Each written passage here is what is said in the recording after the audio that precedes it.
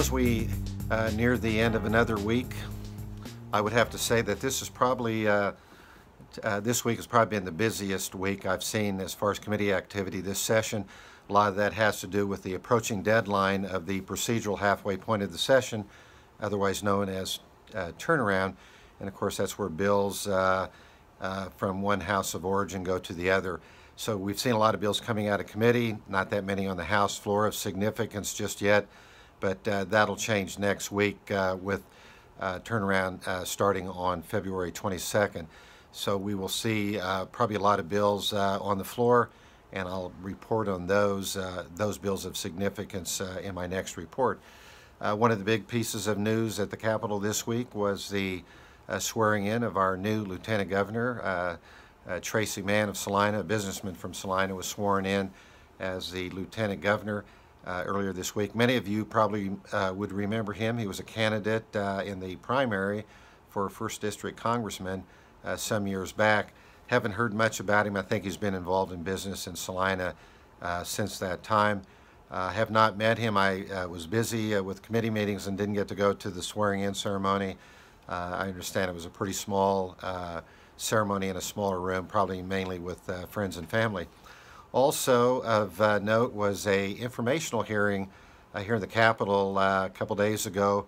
This is in regard to the federal tax bill and its effect on the state of Kansas. Now, earlier we noted a lot of people file their individual income taxes, pre-file them, and so we had a huge increase over last year as far as individual income tax filings because there's no tax advantage waiting to 2018, so people wanted to take advantage of 2017.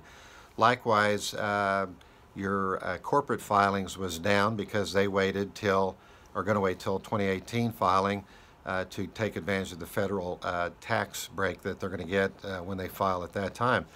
Now, the report indicated that Kansas would probably see an increase of about $138 million when the fiscal year starts July 1st, and probably $180 million in the following year of additional money. And that comes about because of the change in the federal income tax filing.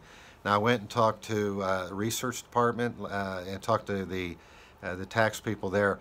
They're still trying to sort this out, so before I say anything that I might have to retract, we're going to wait and get a full report on that, and I'll probably have that for you next week.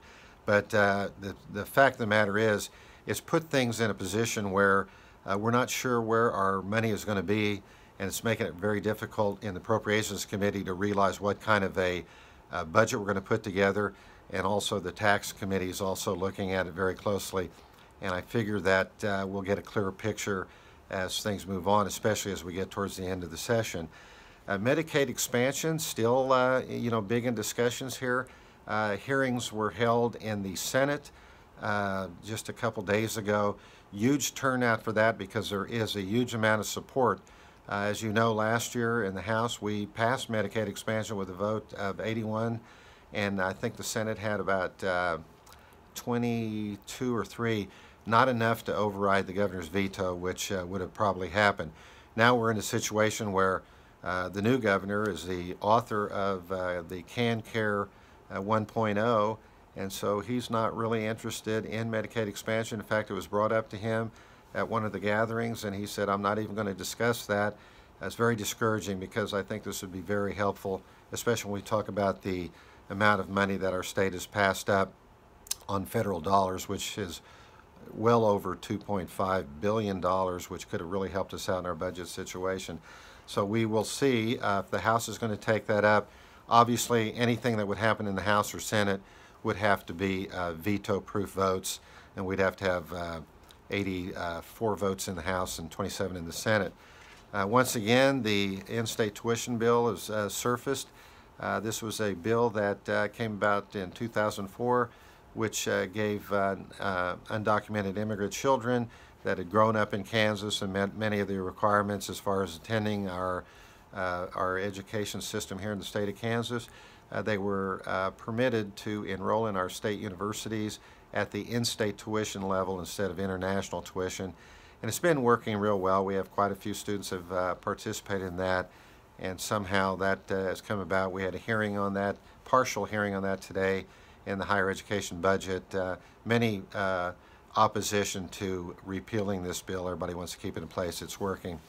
That's your update for this week, and we'll be back next week, probably talk about a lot of the legislation that passes as we approach turnaround.